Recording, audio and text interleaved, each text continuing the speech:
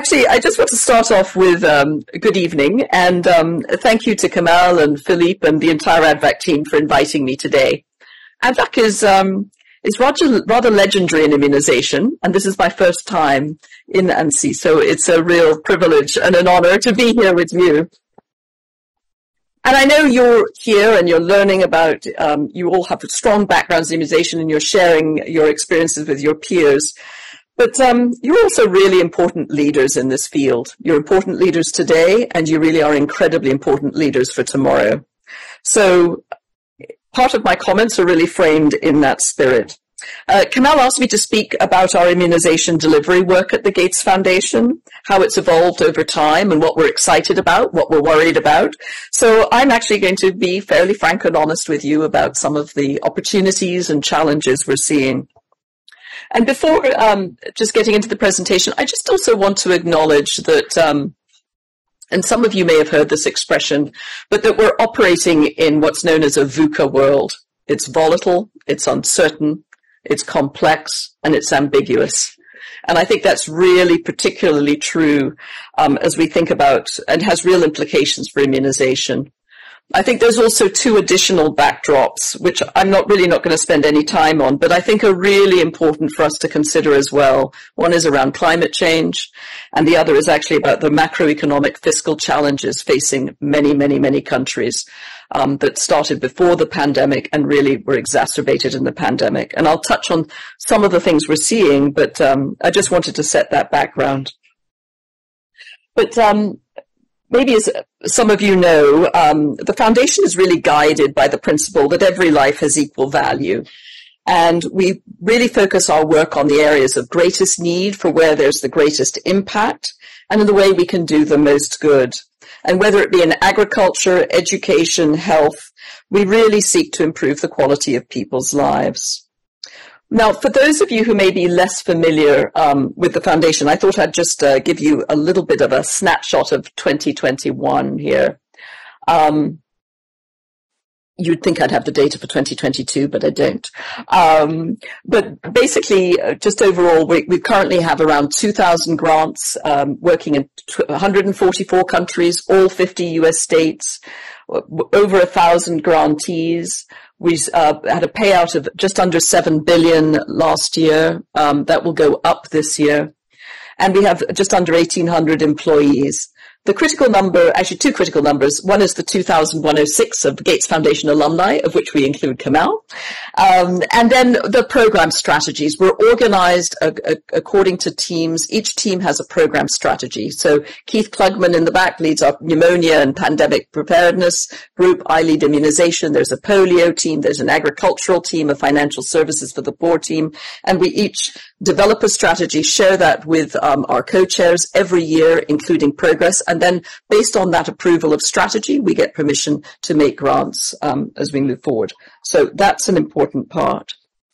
I just really threw this one up as just basically just focusing on the first two for a minute. The global development is where the downstream work sits. Polio, we're big supporters of the Global Polio Eradication Initiative. Gavi still is our major largest investment. And this is where my work sits in immunization, as does primary healthcare and polio. Global health, we're represented here by Keith Klugman, is where our research and development work is, and it's really a very large part of what we do. And then we have other programs as well you may not be as familiar with: financial services, education, etc. And we also have a new gender team. So I just wanted to set the stage a little bit before jumping up into our work on immunization specifically. I'm actually going to turn now to 1997. And here just to say that the founding of the foundation is integrally tied to vaccines. And it actually all started around a desire about rotavirus. This was an article published by Nicholas Kristof, a New York Times journalist, that really got Bill and Melinda thinking. They were new parents at the time. And here was children were dying of rotavirus diarrhea for which we had a tool and a technology.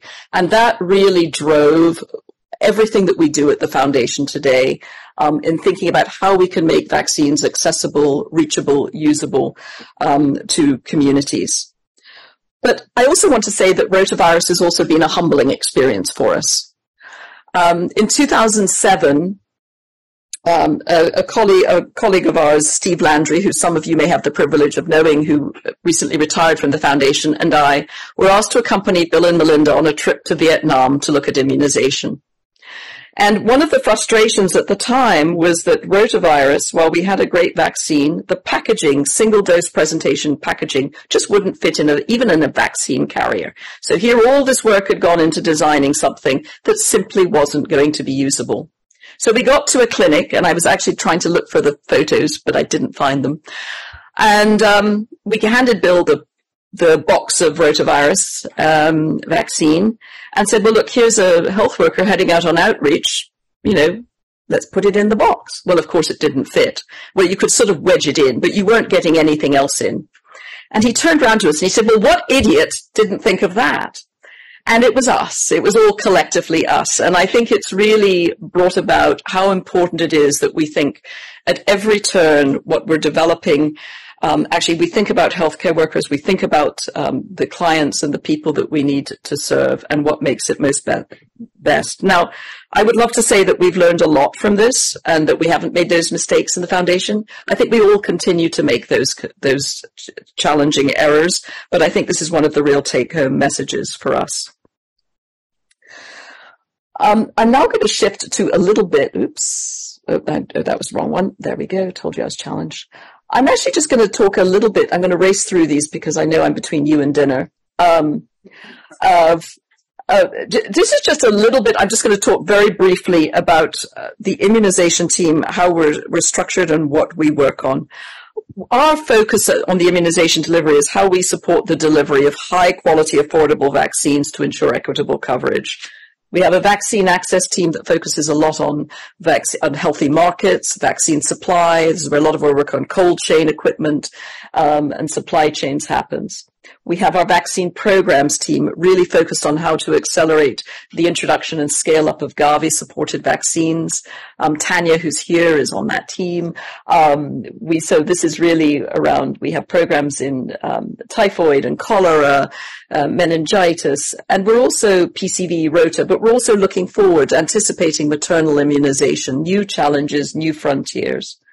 Our immunization platforms team is really focused at how do you reach actually zero-dose children? How do we reach adolescents? What are the barriers to the uptake of delivery? And once again, this isn't the Gates Foundation. We work obviously with partners, many of you in this room, and we're always delighted to do that. We have a fourth program called Routine Immunization Strengthening in High-Risk Polio Areas, which I'll talk about a little bit later. But that's really looking at really strengthening routine at subnational level in about 10 countries. We have a very strong advocacy and communications work where we try and build and keep the momentum for immunization in the eyes of donors who can be quite fickle at times, and also to keep the profile of immunization high at the country level. But the biggest investment we have is Gavi, and I know you had a lecture from Aurelia probably earlier this week and know everything you want to know about Gavi, but I would be remiss if I didn't say that this is the single biggest investment we've ever made at the foundation, and remains so.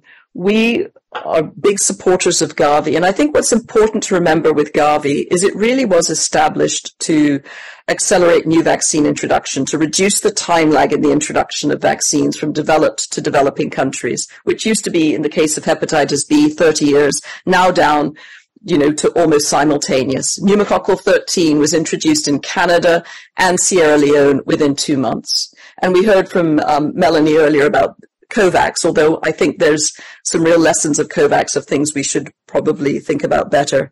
But we haven't been totally successful. HPV was licensed in developed countries in 2006, and we're only now just being able to scale it up for a whole lot of good reasons. But I think the partnership of industry, of countries, of Gavi, donors, the private sector research is going to be absolutely critical. What Gavi wasn't designed to do was improve coverage. And I think this is actually something that we all collectively really need to think about and reflect on. Coverage has been a challenge. It really suffered during COVID, and we'll talk about that in a second. And I know, oops, sorry, I got it again. Aurelia, I think, must have talked about the tremendous growth in what Gavi has supported and the lives saved. I think the point I'm going to make, and I'm going to make it in a minute too, is we're moving out of the land of pediatrics now into the land of adolescents and adults, and this is creating new challenges. And I think you've probably talked a lot about that over the past couple of days. I think on COVID,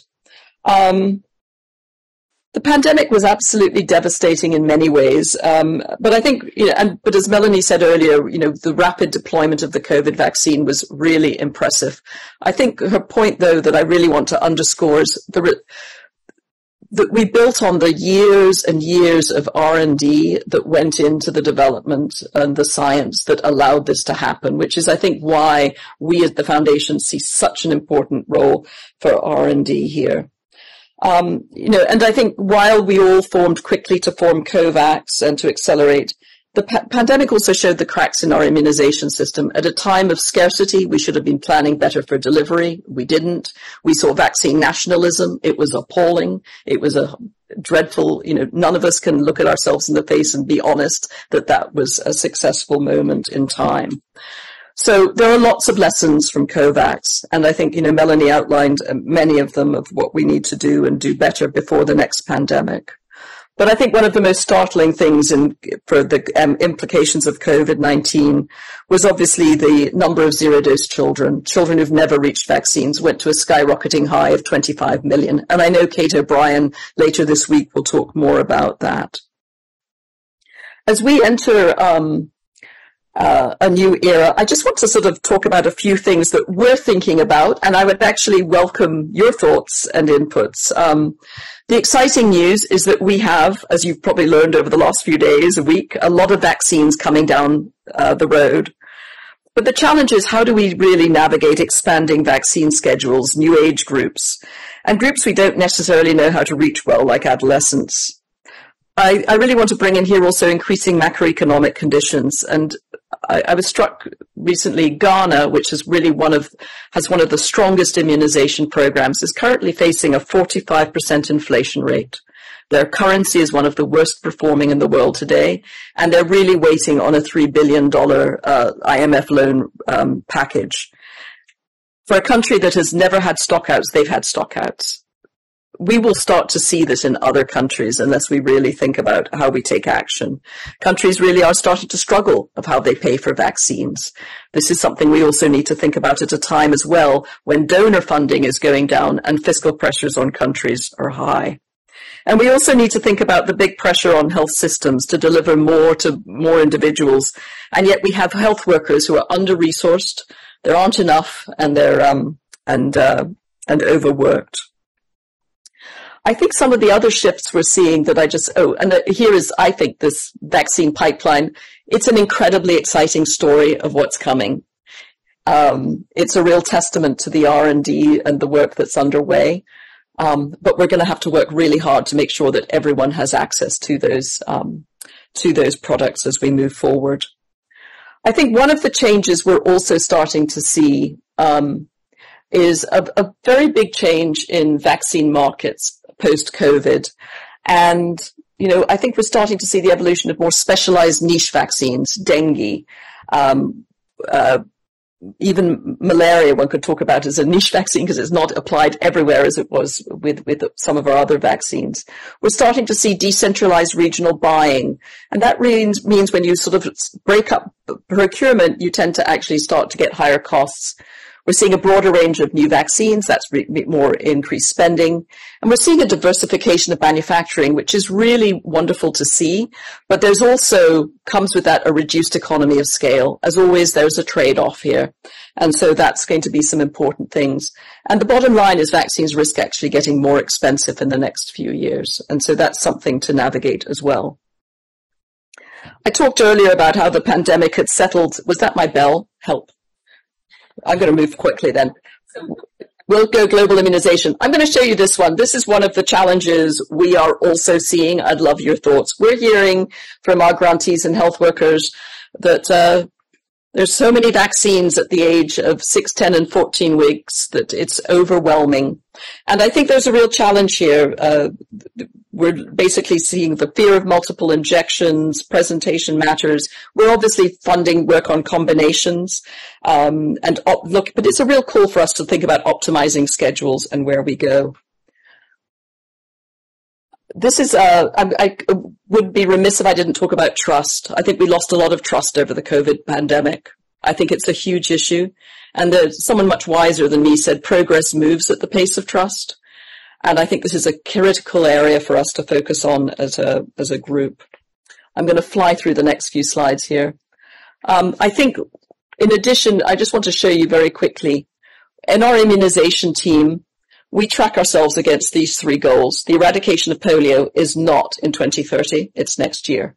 But we focus on averting 16.2 million deaths between now and 2030. The bulk of those deaths will come from HPV, from measles, improving the 9-month touch point, improving campaign quality, and reducing the number of zero-dose children and reaching them with pentavalent vaccine, pneumococcal, and rotavirus. And the reduction in zero-dose children obviously is well known to all of you. It's an IA 2030 goal. We measure ourselves against that. In addition to our work sponsoring Gavi, we have 4 areas that we are actually increasing our focus on now. One is reaching zero-dose children. It's becoming increasingly clear that zero-dose children don't always live in the far reaches of afar. They're very often in urban settings. Most live within a kilometre of a health facility.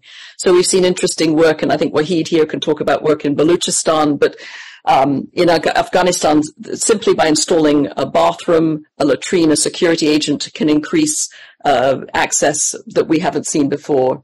Accelerating HPV vaccines. I know you heard from the guru of all gurus this morning. We are at the foundation beyond excited about the HPV vaccine 1 dose.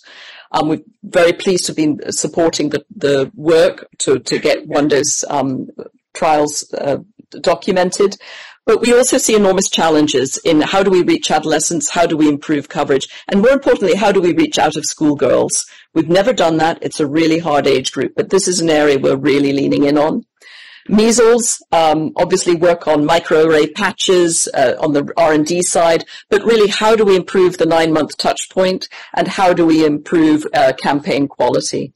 And then our routine immunization strengthening in high-risk polio districts, I'm just going to march through these, is really our work in places like Pakistan, Afghanistan, Chad, CAR, Guinea, and I know some of you are here and who can speak to this more. This is a program we're very excited about in building routine immunization systems with local governments and with non-state actors in non-government accessible areas. I mean, obviously, we see our responsibility to use our resources to create a world where everyone has a healthy, productive life. And I think in this, I'm actually really calling on you. As I said at the beginning, your voice and leadership really matters. You're leaders today, you're leaders tomorrow. And I really hope, one, that you will, share feedback with the likes of me and other donors as we're thinking about what's important in immunization. But I also hope you're going to think of yourselves as change makers in immunization. And I also believe that the key for the future, given the very difficult challenges ahead, is partnership, collaboration, and being really open to new opportunities and working with new people in new ways. And so at a time when people have really lost a bit of trust, where we have fiscal constraints, vaccines are more than important than ever. But they don't deliver themselves, and ensuring them that they can be delivered at the right time, the right place, the right temperature is critical.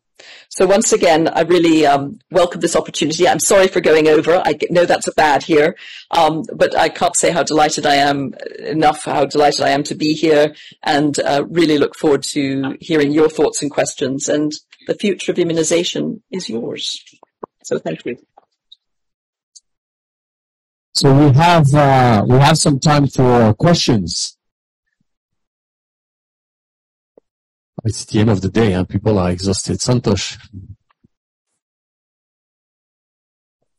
Thank you. I'm Santosh from WHO. Thank you for this very insightful presentation. Maybe just 2 quick questions. One is the foundation's engagement of working with the countries. Does it work directly with the countries? You mentioned it works more through the partners, right? So just in terms of engagement with the countries and the vision for polio eradication. What's the foundation's vision of polio eradication? Just looking forward here. Great. Should I take a couple of questions and then, or how should I do it? Yeah, just respond. Okay. Foundation, we mostly work through partners. More recently, we've actually established offices we've had an India office for about 20 years. So we work directly with the government of India. We also have offices now in Nigeria and Ethiopia where we have direct partnerships with the governments there. But most of our work is indeed through partners. I would say with the RISP work, that's actually working directly with subnational level in DRC, for example, in Haut-Lomami and Tanganyika provinces, but also in conjunction with partners. So beyond the three big countries, we don't necessarily have a field presence, but our work is very much about collaboration and partnership. Polio eradication is one of our absolute top priorities at the Foundation. We're very bullish on polio eradication. We must eradicate polio. I think we recognize it's tough times right now, but I think what we're seeing, and you'll hear more from Ananda, I think what is exciting is that we've gone down from a sort of a genetic diversity of around 8 strains down to 2. So we're closing in on the virus, and what we really need to do now is be absolutely vigilant and deliver to the last mile. So I think this is a time when sometimes people are fatigued and tired. This is the time we really need to lean in and finish the job. And I think there's a ton we can learn from polio, a ton of lessons we can extrapolate to routine immunization, and this is the time to do it. So, Hi, Mary Shield from the University of Sydney. Thank you for a great talk. I think you briefly alluded. I'd love to hear your thoughts on where you see the priorities in health system strengthening are through, I guess, better campaigns or polio campaigns that you, I think, alluded to. So I'd love to hear a little bit more about where you think the priorities in health system strengthening or immunization system strengthening might be. Yeah, I mean, that's the $300 million question, really, isn't it? I think that complex systems problems require system solutions. And so, yes, we can focus on immunization system improvements, and we do. We focus on better cold chain, better supply chain. But I think some of the things that we need to tackle in the health system space are about the remuneration and payment of healthcare workers. Standard guidelines, sort of the systems investments that need to happen at a bigger level. I think in immunization, what we're seeing in the campaigns in measles, polio, is more financial mobile money, direct payment to workers. So we're seeing that as an area to pilot things that can be then taken up to scale. My own personal view is that if we can't deliver immunization, we don't have a hope of delivering other more complex services. I mean, as much as I love immunization, it is about the simplest of all the primary healthcare programs. And if we can't deliver it, what are we doing? So I see immunization as being a pathfinder for sure. And I think there's a lot we can learn. I think where I think we need to really think about when we do polio and measles is they've become sort of separate and siloed now from the healthcare system itself. We've often taken healthcare workers away. We've got in the land of per diems. I think we're going to have to do a lot of work to get ourselves back out of that and back focused on routine immunization. I think there's also a big move now to how do we think about health systems? We've got Global Fund investing in health systems, Gavi investing in health systems, but the biggest investors in health systems are countries themselves. And at a time when there really are fewer resources, how can we make things more efficient? Are there ways to do things more efficiently? So I think this is, for me, the critical area. And it's why I said at the beginning, Gavi wasn't designed to do health system strengthening. Neither was Global Fund. So how do we think about health system strengthening in a way that lands? Because I think that's the big challenge moving forward. Emmanuel? Yeah, thanks so much, Emmanuel from Uganda, and I work with Path. Thanks so much for this presentation and for sharing with us. Related to the question that you actually responded to, in terms of the systems, I mean, we are seeing more of the need for integration, the need for, kind of working on the entire health system. I mean, when you talk about HPV, yes, we are trying to reach the girl in the village who is not going to school, but, the majority of these are actually at school. And so if we improve the education system, then we might actually get them. So I don't know how your approaches are in terms of integration and looking at the entire health system. I mean, as a whole system, not just only immunization so that then we can indirectly improve on immunization outcomes. Thanks. Yeah. No, I mean, I think integration is absolutely critical. But I think with integration, well, two points I want to make. One is integration doesn't mean that we blend everything into one. We still have our immunization. We should still be delivering ANC. And I think this is one of the strengths of the RISP program, is actually it's not just going, or increasingly polio, it's not just going in delivering polio drops. It's also going in and delivering other services and commodities, and not just vaccines, so nutrition. I think we've got to do better at that. But I think we've so siloed our funding windows, we've got to break those down. So I'm really encouraging that we actually do much more. We see a tremendous opportunity to work more with education. And I think this is really critical around HPV for sure. But I think we're sometimes I think we're a little bit blinkered in our world, that we think because we're funded to do something, that's the only thing we should do. I think we should continue to push the envelope, but integration is hard. And I think it means everybody giving up a little piece of something. But I think it's really the frontier of where we need to go. So I don't disagree with you, but I have more failures of integration than I have examples of success right now. I would love to see more examples of success. I've seen it in agriculture with livestock vaccination and child vaccination, but it tends to be one-offs. It isn't sustained. And I think that's the real key. I think it's the key when we do our zero-dose work collectively, is what actually gets sustained, that it isn't a one-off time to do things. So really welcome all your ideas here as well, because I think that's critical. Liana. Hi, I'm Liana. I work as a scientist at ICMR, India. So everybody talks about immunization coverage. The one thing that concerns me is the routine sero-surveillance of the vaccine coverage of the country, for which laboratory diagnostics are very crucial, especially this multiplex testing. So what is the role if Foundation is working on that? That's my first question. And my second question is, we have had a lot of infrastructural development that we have put in forward for COVID-19. How can we repurpose it for the future, and especially TB, which is up for elimination? Thank you. So surveillance is absolutely critical. And I think surveillance is one of those areas which is everyone's problem and no one's problem. But the Foundation, we absolutely believe very, very deeply and strongly in surveillance, and are investing, in fact, in India to sort of bolster some of the capacity. I think we've really got to see much more of this. My hope is that with the work on pandemic preparedness as well that's happening in the global, with the pandemic vaccine pool, with the pandemic fund at the World Bank, we're going to see more investments in surveillance, but it's absolutely been under-resourced to date. Couldn't agree with you more. In terms of repurposing funding from COVID-19, this is actually an interesting political question. For us at the Gates Foundation, it's a little bit easier because we're seeing that, everything is a continuum.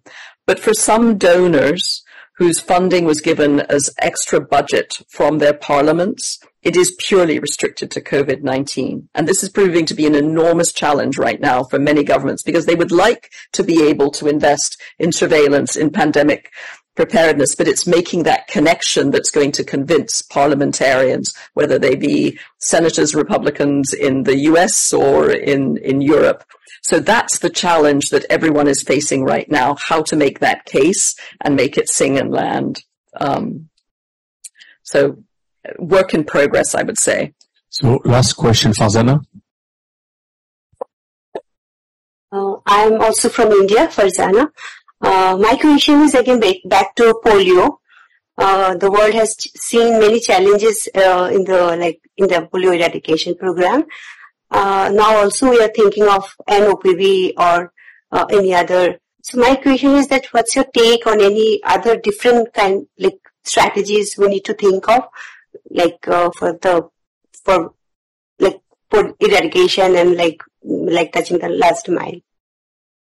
So I think tomorrow, the next day, Ananda's coming. Okay. We'll have a session on polio. And you're going to have a session on polio and hold your questions. Yes. But I think for me, I think we still have a lot of lessons we can learn from polio. that we need to really integrate. I think, polio made a big shift when they stopped talking about coverage and started focusing out on missed children. And I think that's what we're doing in routine immunization now collectively. I think that's a big step forward. But I think it's going to be about integration, as the gentleman there said. We can't keep delivering 24 doses to children and not delivering any other services. We all know that. So we need to basically think about how we are actually delivering integrated composite services and reaching our eradication goals, because polio eradication would be an amazing achievement for a world that's gone seriously awry. So our commitment to that is deep and strong.